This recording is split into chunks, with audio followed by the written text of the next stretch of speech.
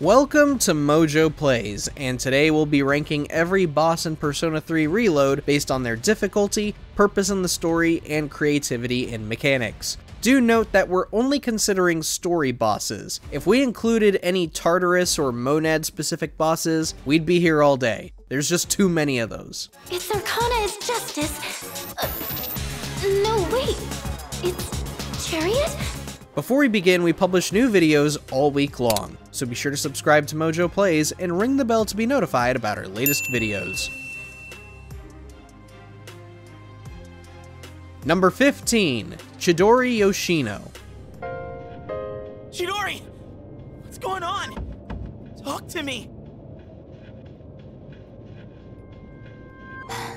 We aren't saying Chidori is the worst boss fight of the game, although in order to be a decent boss fight, you do need to, put up a fight.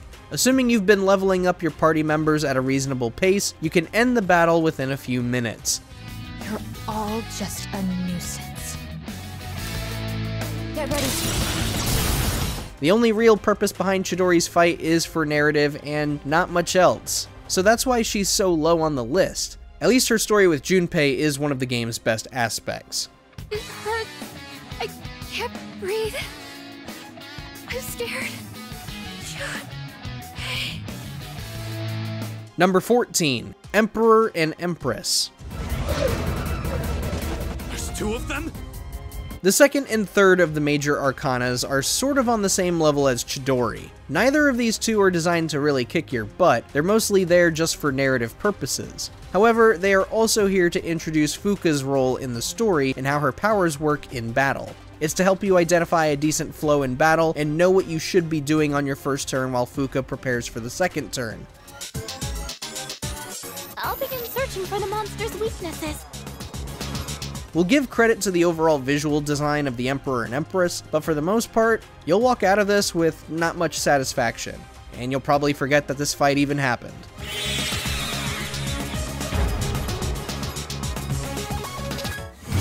Number 13, Takaya Sakaki in Jin Shirato. As I believed, our goals are irreconcilable. It's time, Jin. What a bunch of fools. Considering how these two are introduced in June, it's kind of shocking how comically easy they are to fight in early November, especially for two Persona users. There you go. Seriously? This will be your end. Out of my way. Takaya and Hipster Skrillex simply don't understand how the odds might be severely stacked against them. Just having one or two party members continuously debuff them while the others attack will make them a total joke. So long as you're balancing the debuffs with buffs for your own party, you should make it out with very little struggle. Looks like this is it. Number 12, Jin Shirato. However it turns out, this is the end. I'm going all out. The only reason Jin gets a spot higher than when you fight him and Takaya together is because this is the last time you have to deal with him. Mr. Obsessed with Grenades has spent all game acting like he's such a badass, and even without Takaya, he's a walking punchline. Does he have any new tricks up his sleeve? Yeah, one. Revealing your party's weaknesses. Ooh, I'm so scared. How original. Come on, let's see your weakness. All you have to do here is go full assault like you did when he was with his leader. Buff, debuff, and use third Gs and aim for criticals as much as possible. Then, the roach will be squashed for good. This character sucks, man. This is it! Perfect strike. Number 11, Hanged Man. This is the final battle. I'll do everything I can to support you. Just please be careful out there. Whether you find the Hanged Man hard or easy, we can all agree that this is the most annoying of the major arcana bosses. So much of your time is spent having to demolish the statues that allow it to fly. And that's just one part of the equation. The other part is slowly chipping away at its beefy health bar. Even if your party members are at a good enough level to face this beast, you'll find the Hanged Man gets tedious quickly.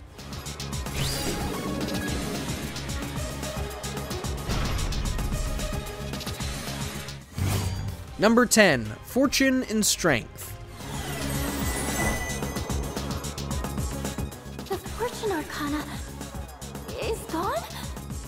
The Strength Arcana must have done something. These two will be as easy or hard as you make it out to be, and as the game wants it to be. The gimmick here is that Strength will constantly buff Fortune, and as for Fortune itself, every move it makes is randomized by a spinner. Whatever the spinner lands on will affect both Strength and your party until its next turn.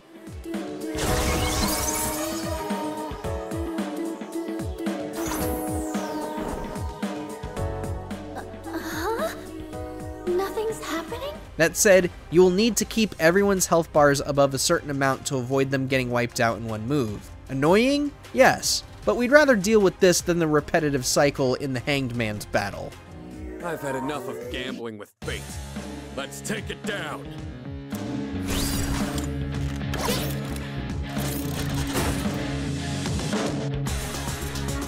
Number 9, Takaya Sakaki.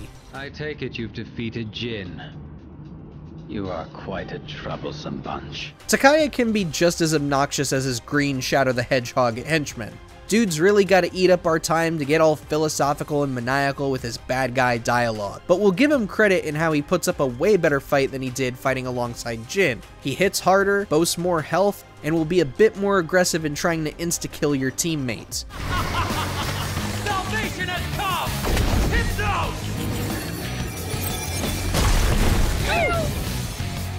You really shouldn't have too much trouble dealing with him if you just avoid dealing light or dark damage and balance your usage of buffs and attacks well. Also, make sure you have at least one persona that has the null light or null dark effects.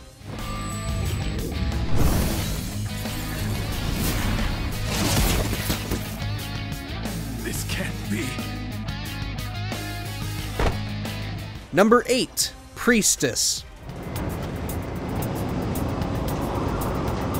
Is this?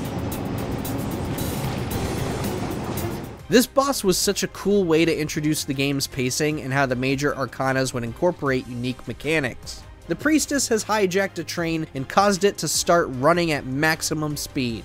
You, Junpei, and Yukari must defeat it before the timer reaches 0. I've never seen one this big before, but there's no time.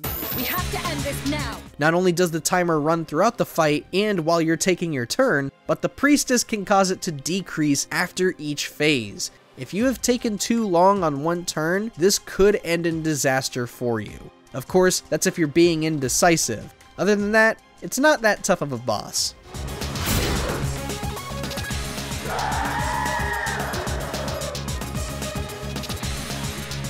Number 7, the Hierophant. This large shadow is of the Hierophant Arcana. I don't know what it'll do. Be ready for anything. Speaking of easy bosses, the Hierophant is only a problem if you haven't been buying items or if you're not making the most of your turns. The Hierophant is fairly aggressive and can inflict fear with most of its attacks. If inflicted, you and your party members won't be able to do anything when their turn comes. You'll be paralyzed if you succumb to the fear. Don't push yourself and try to calm down. That said, it is imperative that you keep cleansing items at all times and make sure you keep giving your team the best equipment they can possibly have. Do this, and the Hierophant shouldn't be as stressful to deal with.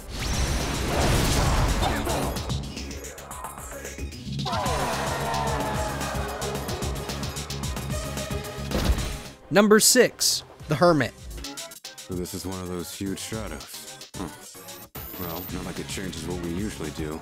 Whereas the Hierophant relies heavily on the same attacks over and over again, the Hermit relies a lot on frying your party with charged attacks. Really, this thing loves spamming the Gigaspark move. This is different from how it's been charging up till now. It's powered up significantly. Everyone, hang in there. It ultimately makes its pattern super predictable and, with the right buffs in place, easy to avoid. That said, bringing Akihiko will be a massive help in your assault, and overall make the fight about as hard as the Hierophant or the Priestess.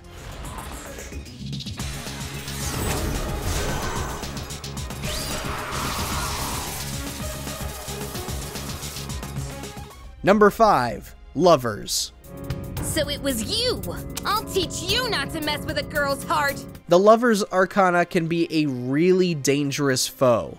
Like, really dangerous. The Lover's has a tendency to try and inflict charm on your party members every other turn, and most of the time, it will affect almost everybody on the team. What's this weird feeling? This isn't good. Cure your team before the Arcana can act again, or else you'll be subjected to its Heartbreaker attack.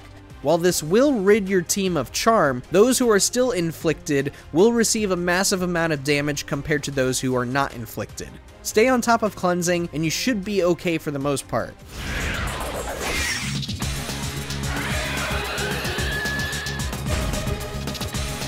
Number 4, Chariot and Justice. Its Arcana is Justice. No, wait. It's Chariot? Of the major Arcanas, this will be your toughest opponent of the bunch. Chariot and Justice are two separate Arcanas that possess the ability to fuse with each other, creating a near impenetrable form. I see now.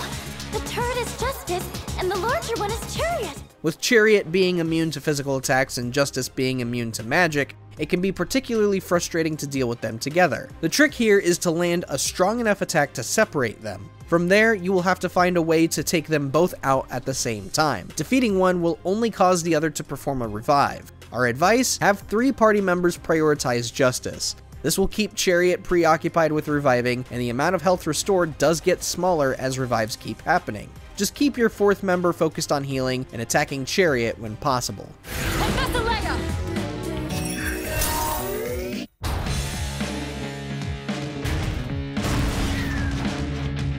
Number 3, Elizabeth. あの人は一体よくわかりませんが、あの人戦う気なんですか? You spend all this time fulfilling requests and showing Elizabeth the wonders of the human race, and what do you get? A supreme ass whoopin'. The Velvet Room attendant has seen a better adjustment in damage output here in Reload compared to her original iteration. Alas, that does not make things too easy. 思った通りのその強さ、私大変嬉しく思います。 You will have to make sure you are abiding by her rules the entire fight. One slip up and she will wipe out your entire party. No ifs, ands, or buts about it. And if she attempts to use Die For Me, you can only pray it misses, as Homunculus cannot be used to take the hit. So good frickin' luck!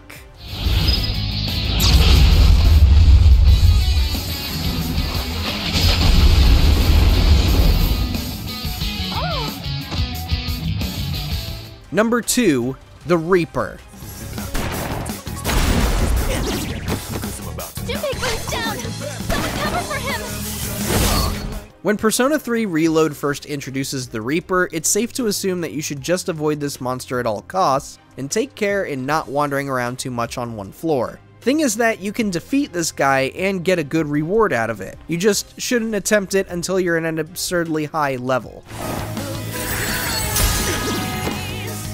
Sonata-senpai's been knocked down! Are you okay? Unable to fight.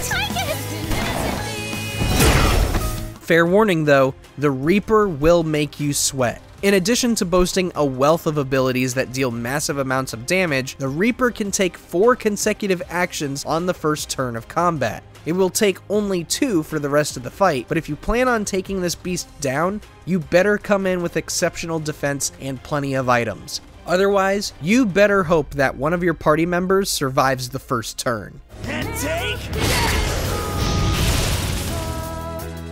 a win for the team! Good job, everyone!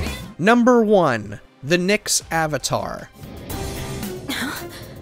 Ryoji-kun. That was my name for a time. I almost miss it. Of course, the Nyx Avatar is our favorite boss fight in this game. Was there another option? I don't think so. This boss serves as the ultimate test, the intense trial in seeing if you truly understand Reload's mechanics in using thirgies, switching personas when necessary, and how to make the most of each shift opportunity.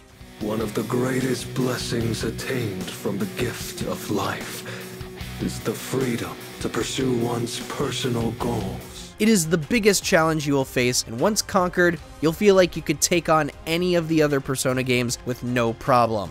Let it witness your resolve! Sorry, wrong Persona game. Still an awesome fight, though.